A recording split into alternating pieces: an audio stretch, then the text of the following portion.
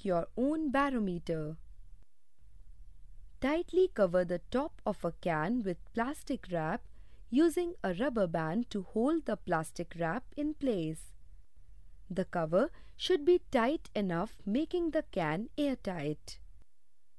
Place a straw horizontally or sideways on the plastic wrap so that 2/3 of the straw is on the can.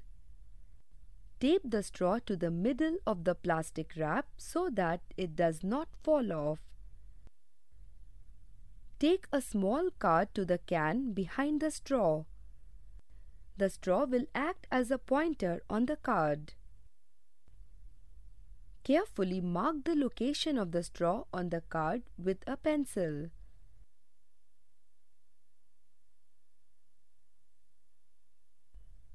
After 15 minutes, record the new location of the straw on the card.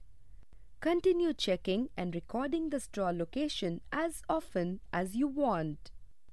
High pressure makes the plastic wrap cave in and the straw go up. Low pressure makes the plastic wrap puff up and the straw go down. If possible, check your measurements with a real barometer.